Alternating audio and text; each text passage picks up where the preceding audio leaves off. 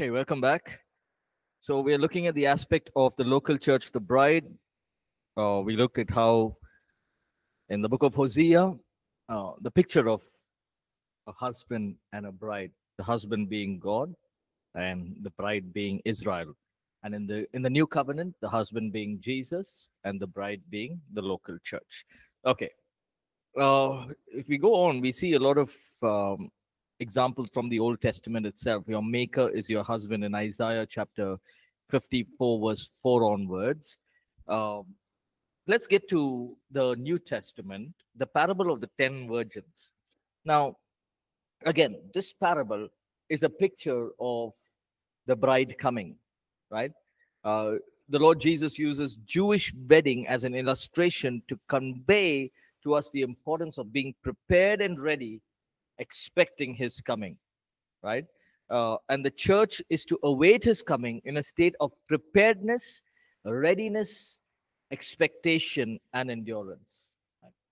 You and I, as a church, we prepare we are, as a local church, we are in a state of preparedness, readiness, expectation, and endurance. Then we see the chaste virgin in chaste virgin in 2 Corinthians 11:12. For I am jealous for you with godly jealousy, for I have betrothed you to one husband, that I may present you as a chaste virgin to Christ. Now, the Apostle Paul pictured his ministry by the Spirit as presenting the church as a virgin to Christ, the bridegroom of God. Now, we know that the Apostle Paul has done a lot, right? He went about his missionary journeys, planting all of these local churches. Now, one thing that he had in mind is he wanted to, let me just picture it this way.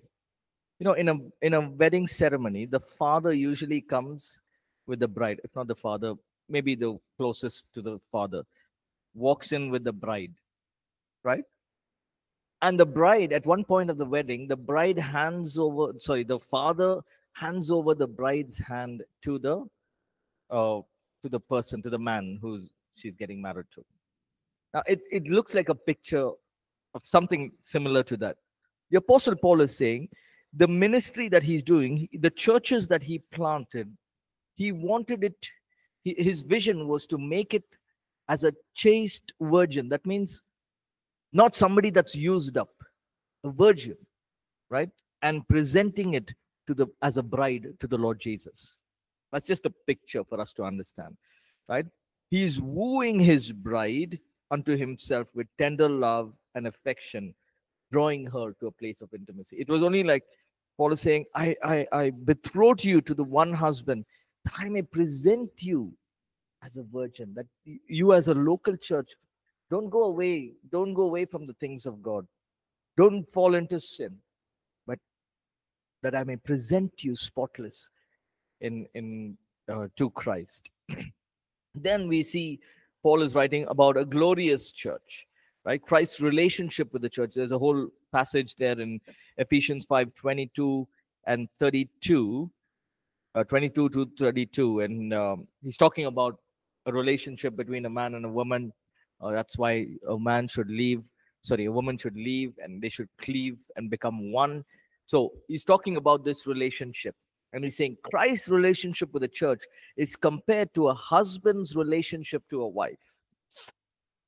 What Jesus does for the church, he sanctifies and cleanses the church with his word.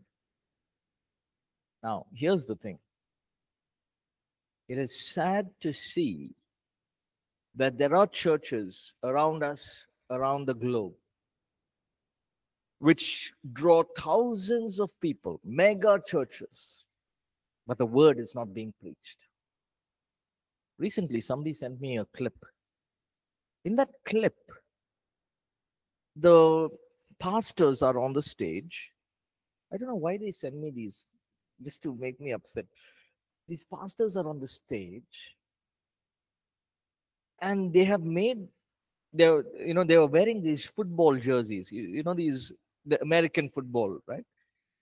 These football jerseys, and somebody is holding a Bible, and the pastor comes and kicks it. So now I thought to myself, now these are not 100, 200 people. These are mega churches, 5,000 and above. What preaching is happening? Now, I'm not saying it's happening everywhere, but it's very important to realize that as a bride, the Lord Jesus sanctifies and cleanses the bride with his word. If I go to church and if I'm not preaching the word, the people there are going to come, they're going to sit, they're going to listen to some, just some message or whatever they listen to. There's not going to be cleansing, there's not going to be sanctification. It is the word that sanctifies us. It is the word that cleanses us. The word is like water. It just purifies us. Now, if I just say a feel-good message, what will happen? They all will go back, right? And they'll do whatever they feel like doing. Doesn't work that way. We need to be preaching the word. 2, the Lord Jesus, he is working on making her a glorious church without blemish, perfect in holiness. Now, the Lord is working. See, God is not giving us a task. He's not saying you will be a glorious church. No. He's saying, I will make you a glorious church, right? And I'm giving you the weapons that you need. I'm giving you everything that you need, the Holy Spirit. But I will work with you to make you a glorious church. That's so powerful, right? God is working with us. The Lord Jesus is working in us because he knows in our own strength we cannot be cleansed on our own. Right? We need the blood of Jesus. We need the word of God.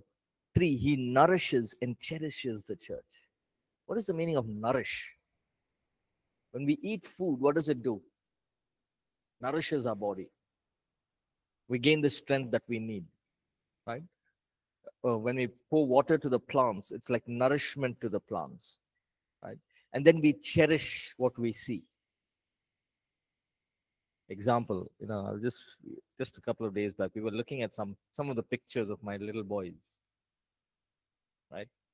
And sometimes when we look at these pictures, say, oh man, I remember those days. One was 2 years old, jumping all over the place, or even when they were little babies, how we had to handle them with care. And now you look at them, oh, you become so big. You cherish them. Wow, you're going to school on your own. You're doing your homework. There was a time, you were small, sitting in one cradle, running around in the house. Now you become so big. You nourish your children and then you cherish them. The Lord Jesus nourishes us as a church through his word, through the Holy Spirit. And he cherishes us. He cares for us. He loves us. And I always wonder, when the Lord Jesus sees these kind of places where the word of God is not being taught, where all kinds of foolishness is happening in the church, it breaks his heart. It breaks his heart. But the Lord Jesus has his way. Righteousness and justice are the foundations of his throne.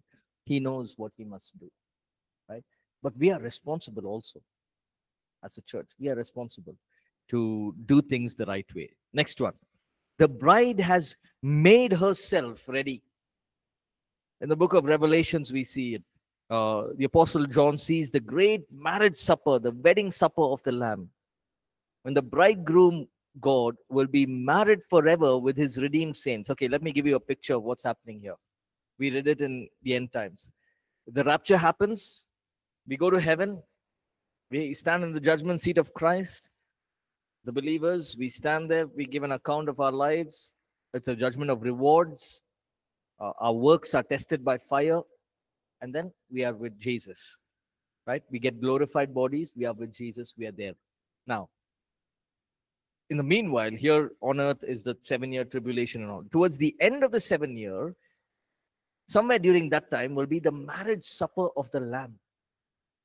That means the Lord Jesus, it's not going to be a real supper, but it's going to be a place where these believers are washed by the blood of Jesus, clothed in his garments of righteousness, and we are walking righteous. It's like we're all celebrating a wedding ceremony that's happened. Right? And then immediately after that, Your Lord Jesus will come from heaven with the saints, with all of us, for the battle of Armageddon. Right? So here he's saying the bride has made herself ready.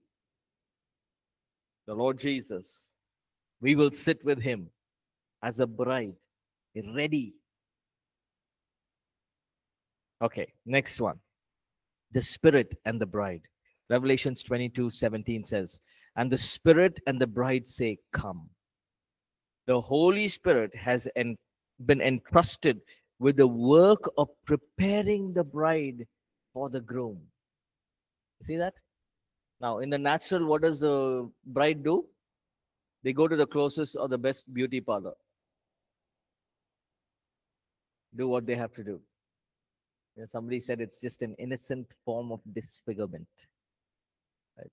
They go to the beauty parlor, they get all touched up, and they come.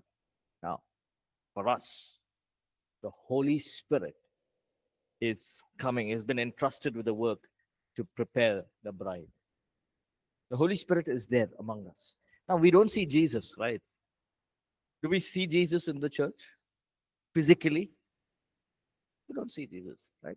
But the Holy Spirit is there, and he's working in people's lives, preparing them to be the bride.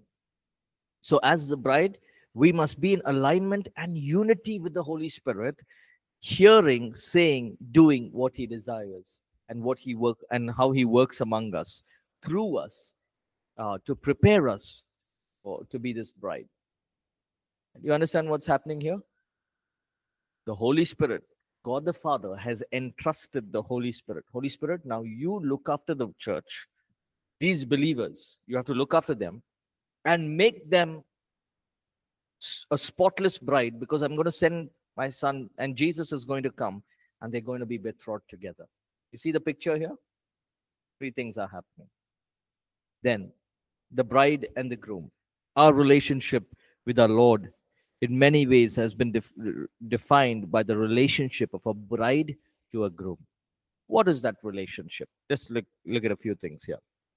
The bride is lost in her love, admiration, commitment to her groom. Right?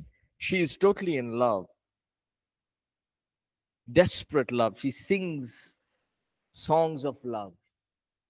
Now, remember, we are not looking at it in the natural. We are not looking at it in a love that is what we see here in the natural. This is a agape love, the God kind of love, right?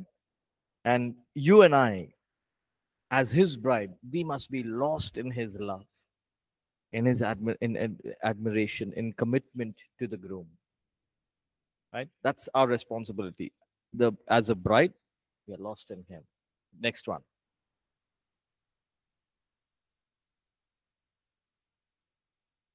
Again, see, there's a guideline here.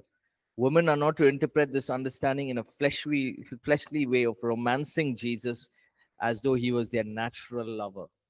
Now, that's not a possibility at all, but sadly, there are times people may think of it that way. Women need to be very careful. For men, that it is not that we lose our natural masculinity. It's not like, hey, as a man, how can I love Jesus? He was also a man. No, we're not thinking of it in the natural. In a spiritual sense, we are in love, we are in commitment to Jesus.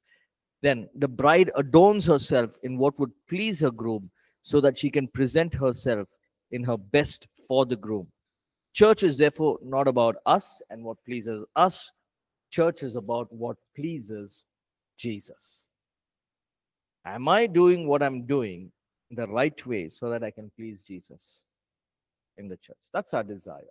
Now, we must also understand that the Holy Spirit given to us, and he's given us the spirit of wisdom and revelation, and there's a lot of things that we have to do in the natural. For example, we talked about it initially, right? Your church, you're planting a church. You don't need to pray and ask Jesus, should I appoint a assistant pastor? Now, of course, this prayer is needed, but this is a common thing. You have to do it. You need other leaders. You can't pray. You don't have to pray and say, "Oh, God, do I have to prepare leaders?" No. In the natural, we have to do, right? We have to do what we have to do. We don't say, okay, let Jesus do everything. No. Church is not about us impressing and looking good before one another. Church is about being pleasing in God's eyes. The bride is the recipient of the groom's unconditional love. You and I, as a bride, are the recipient. That means we receive the unconditional love of Jesus. What do you mean by this unconditional love? Perfect example would be the parable of the lost son. That's called unconditional love. Unconditional. There were no conditions placed. When he came back after squandering all the money, all the wealth, the father said, "My son was lost, but now he's found. Let's celebrate." The father didn't say, "You've squandered all the money. I told you it was better off in my hands. You've come back because you have no other place to go.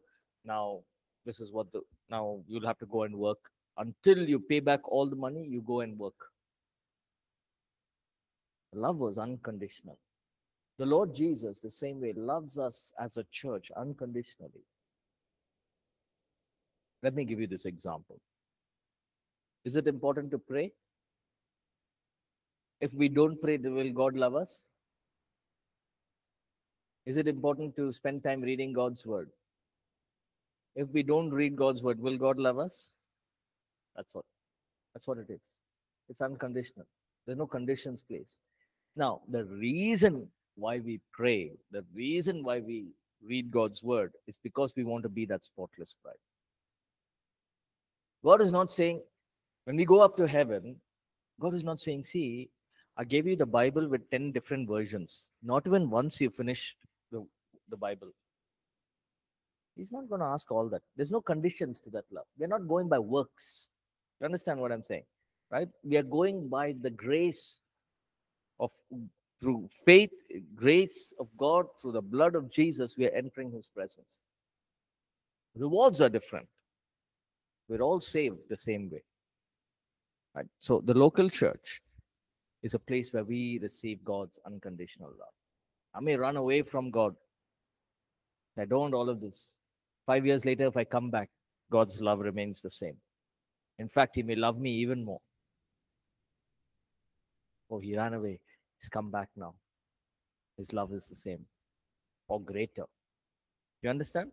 Right? So his love as a local church is unconditional. Fourthly, the bride has access to the groom's heart, which is a place of intimacy.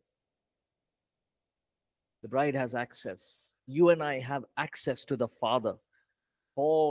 John writes it so beautifully. Paul writes it in the book of Romans. Through his spirit, we cry out. We do not receive the spirit of slavery, but we receive the spirit of sonship. That through that spirit, we call out, "Abba, Father." Right? We can know the Father's heart through the Holy Spirit. What does it say? The Holy Spirit will reveal the will of the Father to you. That's what he will do. So we have access. Fifthly, the bride keeps herself for the groom. She does not settle for any other man. I think of this in the natural. If a bride, right, goes to with another man, that's what the book of Hosea is all about, right? Hosea calls Gomer and says, "Listen, stop what you're doing. Come, I'll give you a home. I'll give you a respectable position. You can be a house. You can, when you go out, people will begin to respect you because you're a woman in the house. You're married to a prophet. You'll have some kind of name. Stop what you're doing." She says, "Okay," she comes. But then, husband is gone. "Oh, what? This is boring. This is not what I want to do. Go back to prostitution." Again, God says, "Go and bring her back." Now, imagine Hosea, how he's feeling out of all of them. The Old Testament says it's a big sin. It's one of the 7 deadly sins, committing adultery. Be stoned to death. But God is telling Hosea, "Go and bring them back. Bring her back. Bring her back to the house." I see this is the picture of the bride going away, but you and I must settle for no other no other bride. Meaning we must not look at other gods, look at other people who claim to be gods, right? Our eyes must be fixed on Jesus. He must be kept pure and we must be holy, washed by the word.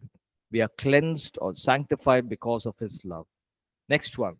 We are called to be like a bride getting ready for her marriage to a groom. So she waits expectantly, a sense of expectation, a sense of with endurance, readiness, preparedness must grip our hearts,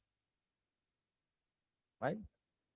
So, most of us are unmarried here. So, the moment you have decided your marriage, gone. You'll keep thinking of that. You'll never forget that day, right? And the rest of your life, that day you will remember. It's something that you look forward to. It's something that you expect with endurance. You plan, you prepare for that. Now, look at it in the natural, right? If you know your wedding is on in the month of December, December 1st, when will you start preparing? Will you go November 15th or November 20th and say, I want to do decoration, I want to do a stage? Will you do that 15 days before? Nowadays, at least 2, 3 months before. We have our premarital course in APC. It's 6 months before. So if a couple wants to get married at APC, 6 months prior to marriage, they should tell us.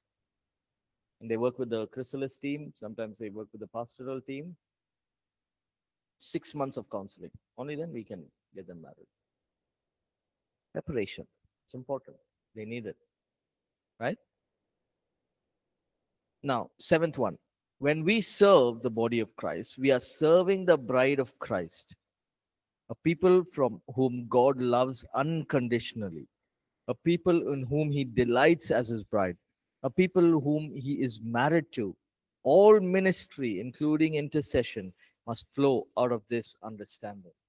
When we serve in the body of Christ, we are also to serve unconditionally. Let me say this. We are to love everyone within the body of Christ. Now this love doesn't mean I don't discipline. I want you to hear me very carefully. God is saying, I love you unconditionally. So when we, as in a church and ministry, we are to love everyone. Now, just because I have to love everyone, it doesn't mean I don't discipline anyone. If I love my children, I better discipline them. Otherwise, I'll have two clowns in my house. God in the Old Testament loved the people of Israel, but he had to discipline them. They were going all over the place. So, as a body, you and I must flow out of this understanding. Now, we need to walk in love, yet we need to also bring discipline, bring order in the body of Christ. Okay? If I love somebody, I cannot choose leaders because I love them. You get what I'm saying? Right?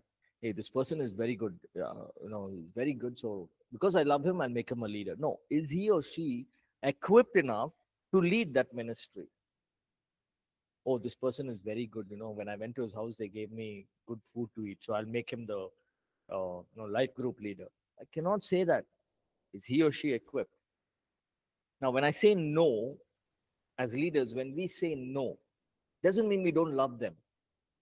It's just that, you're not ready yet, or this is not the time yet. You got to wait.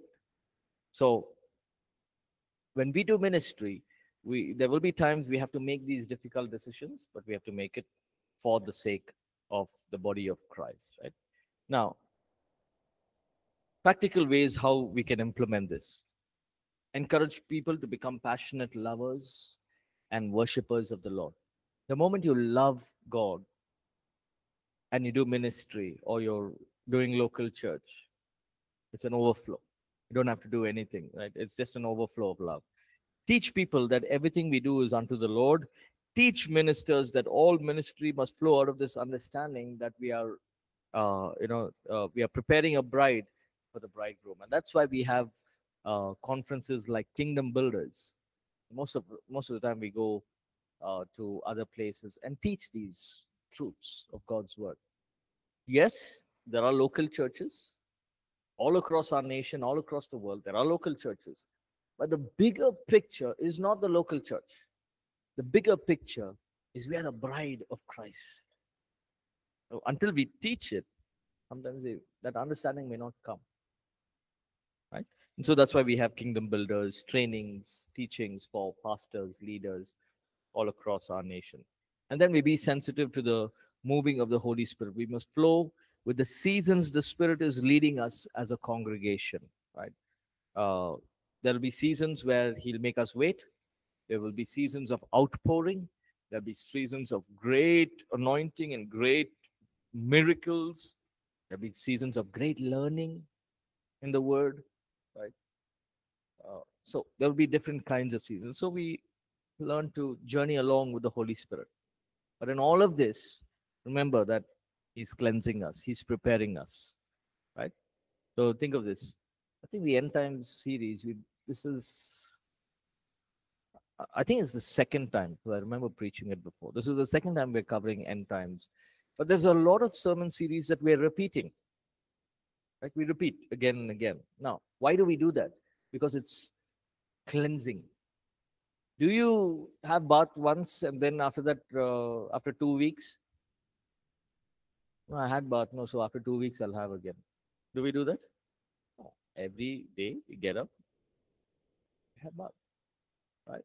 The same way, the Word of God, you listen to the same sermon 10 times also, God can minister to you in 10 different ways all the 10 times. But there's a cleansing also happening inside us, right? So be sensitive to the moving of the Holy Spirit. What are some of the challenges we may face? We need to balance both the come and the go. Meaning, the local church and body enjoys the come, meaning many people coming into church, we are nurturing them, we are a family, we love them, we care for them, we teach them, we are looking to be the body of Christ, and then we forget the principle of going. What did Jesus say? Go and make disciples. So then we need to balance it. As people are coming in, you have people, you have a team of leaders, people who are helping them grow, but you're also outward focused. Go to make disciples, right? Then there can be people who are more inclined to enjoy the waiting, or who are more inclined to enjoy waiting on the Lord, while the others are more inclined to go and gather the harvest. Now, yeah, you understand what's happening here? Some believers may say, hey, I'm waiting on the Lord. I'm just waiting for the Lord's coming, the rapture. So I'm going to trust God. I'm just waiting eagerly. I'm going to live a holy life. I'm going to be pure. I'm going to read my word, pray, uh, declare God's word over my life. Just make sure that the enemy doesn't have any foothold in my life. And there's another group of people said, hey, whatever we know, we need to go tell others also. So let's go out, gather the harvest. Now, so you have two kinds of people. Now, both are not wrong, and both are right. But we need to balance it. Balance is very important. If I only work and don't sleep and rest, what will happen? What will happen to me? I'll go into some kind of stage where I won't be able to do anything. I need to be able to rest so that I can do good ministry. If I have a vision to do ministry till I'm 70 years old, what must I do now at 38? Firstly, stop drinking so much coffee. And I got to eat healthy. I got to go exercise. I got to do some things in natural. I can't say, Lord, till 70, give me. There is a responsibility that we have. Right? So I got to balance it out. I exercise, I eat healthy, and I say, God, thank you for healing my body. If I don't eat and I don't exercise and say, God, thank you for healing my body, God will say, go first, eat well. I've given you everything, right? I've given you all what you want to eat. What do you need? You can buy and eat. No, do it. I've given you time. Make time for exercise. You don't want to exercise. You only want to sit in one place. What will happen? What happens when you sit in one place? There's no energy. There's no physical activity. No. So there's our responsibility and there's God's. Right? So we balance it. Okay. Any other questions before we go into the next chapter? Pastor, point number 5. Yeah. Page 126. Now it says the bride keeps herself for the groom.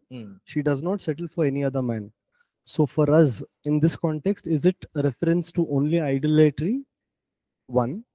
And the second question is, when it says the brief of it, like, Christ is coming for a bride who will be without spot or wrinkle. So we are already tainted and rusted with the sin and the thing. So is it reference to after we've come to the Christ where we have kept ourselves holy and pure? So I would say, see, look at it this way. If as a local church, I've become a believer, okay, you and I are believers. I believe in Jesus, believe everything, but I continue sinning, or I continue to do things other than spending time in God's word. Maybe it could be small things, gossip. It could be spending too much time on TV, or too much of video games. I'm not talking about big sins. I'm talking about small things that can take us away, right? It could be jealousy, pride, small things like this. What is happening? We are spotted there, right? But it's not like Jesus saying, okay, you, because of this, you're not a spotless bride. No, he is going to cleanse us, right? Through his blood, he's going to make us a spotless bride, right? He will cleanse us all. But the point here is we need to keep ourselves pure. Right? Now, if I say, okay, Jesus is Lord and Savior over my life. As Lord and Savior, the Lord Jesus, whatever he says, I must do. Okay. Now he says, Paul, I want you to, for example, right? I want you to read every day, just read for the word for 1 hour. Right? It's a simple thing. But if I decide, say, hey, but 1 hour, and 2 hours I'm able to spend on the phone or doing, watching something which is not helping me out. Now what's happening is, see, God, the Lord Jesus wants to do something, but I'm not partnering with him. Remember, we are partners with him. So I need to learn to partner with him. Now, what's happening is I'm making this 2 hours. I'm not letting Jesus be the Lord and Savior, because he wants me to do something, but I'm doing something else.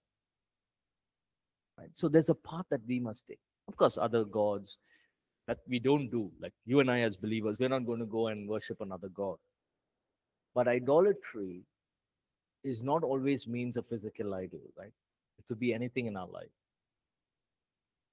I was speaking to a couple of, now I'm not bringing anyone down. These are some young people. They're not from our church, but just some young believers that I know of. And we were talking to them, and he was telling me, I watched the entire series of some, I don't know, now this Netflix something is there, 10 seasons of some series where they, the mind reading, I forget what the name is. I'm very bad at what's happening. Sometimes I don't know what is happening around me, right? Especially when it comes to all of this. I have no idea. So he said, I watched 10 series. So I asked him, how many episodes in each series? 10 episodes, sometimes 12 episodes. He said, so you watched season 1 to season 10, average of 10 to 12 episodes. He just watched it in a week's time. Then he told me, next week I'm leading worship in church. Now, it's not wrong. Right? I'm being very careful. It's not wrong.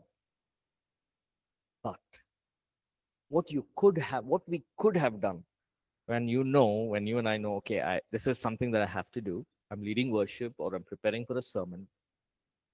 Is watching 10 seasons of one episode, 10 seasons of some series important?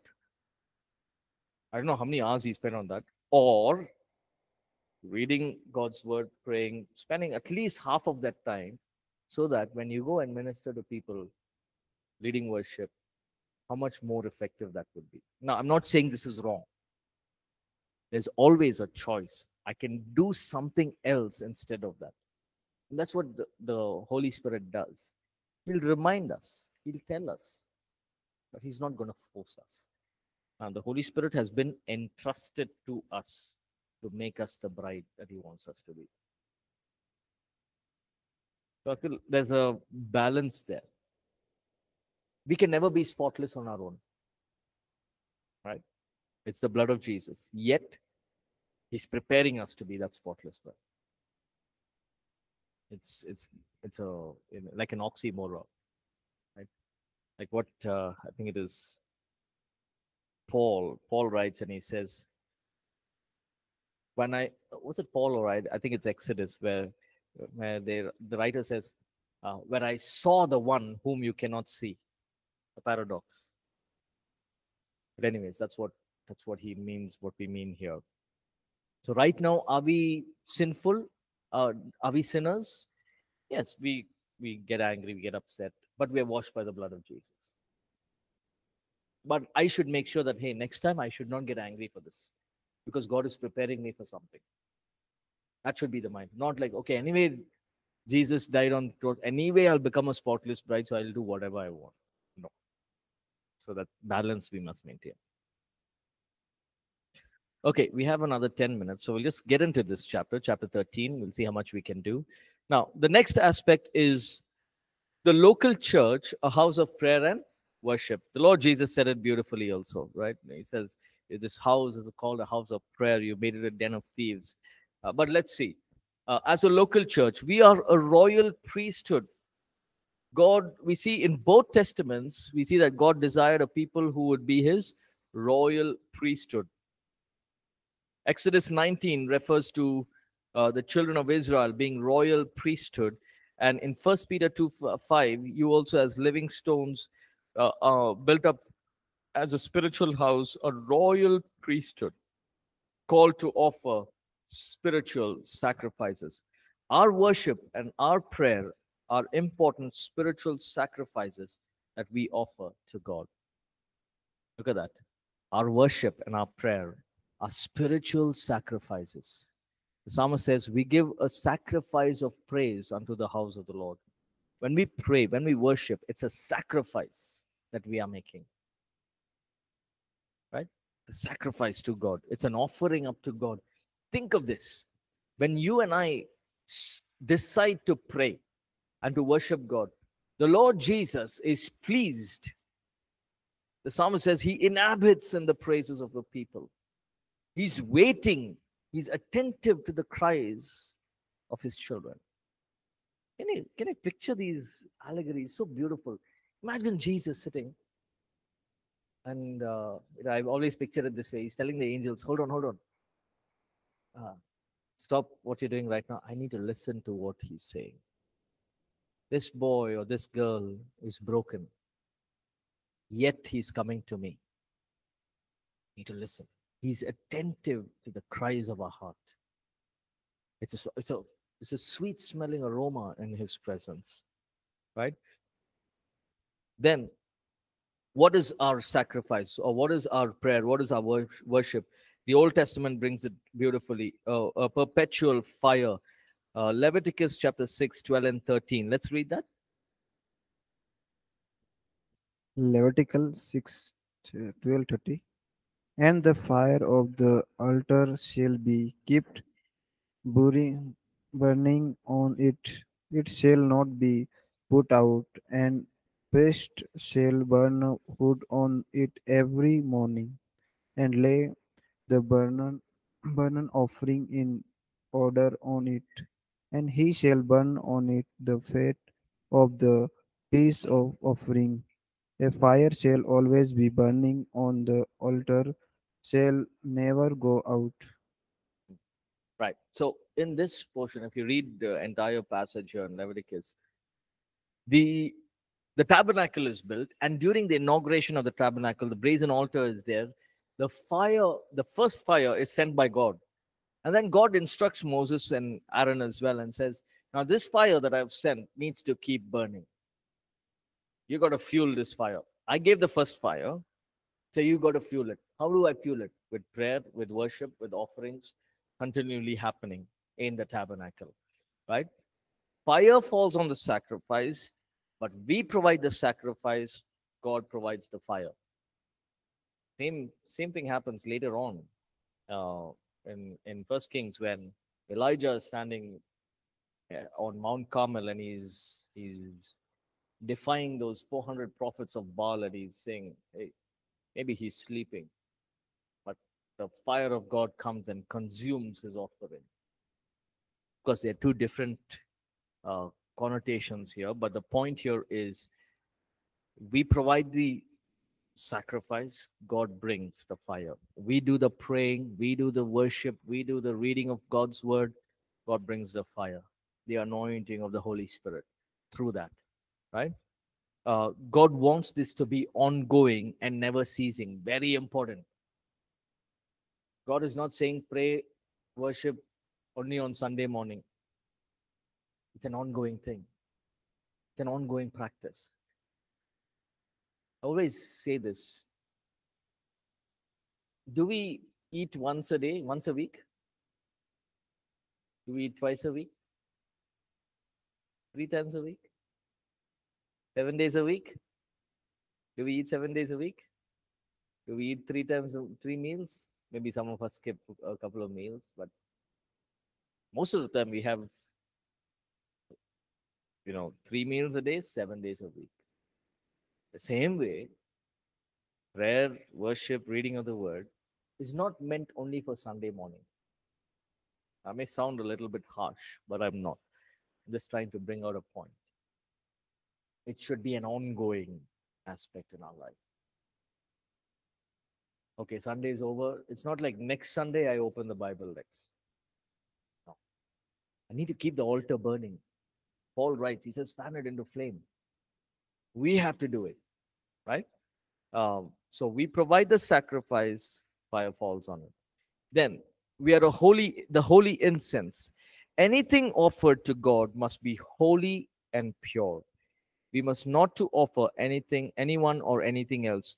Our encounters with God take place in the midst of holiness. Let me give you an example.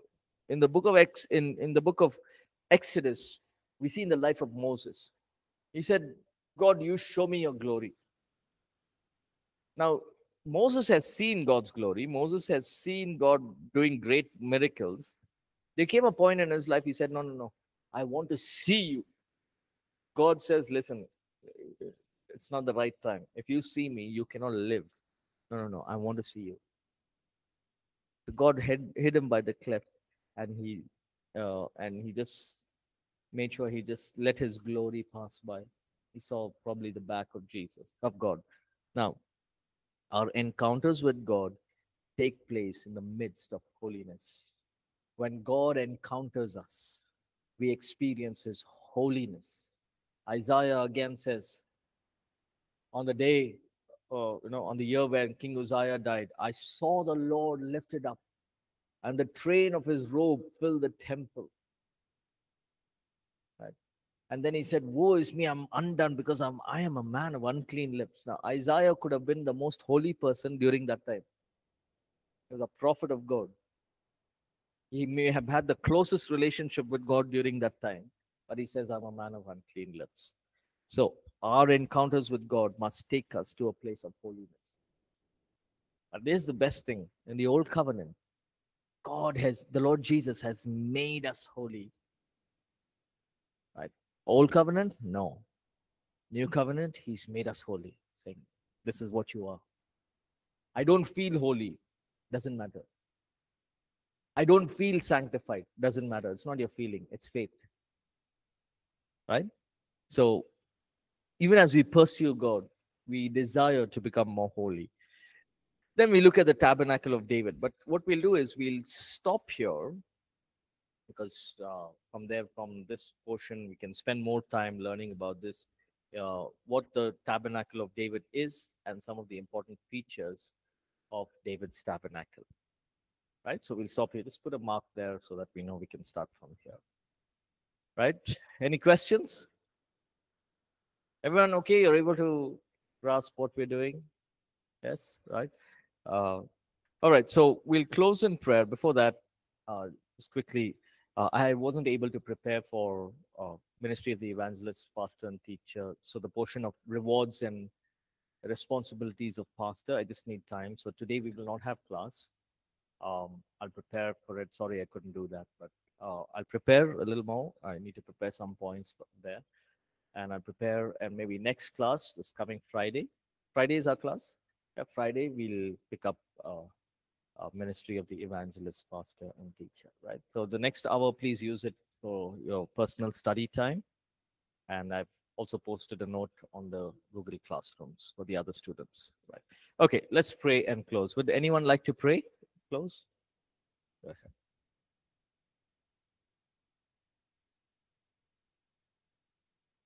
Heavenly Father, so thank you, Jesus, this teaching. Your Holy Spirit help us as everyone of the teaching and imagine of the focus on your word. And God, thank you, the everyone give you wisdom, knowledge, understanding.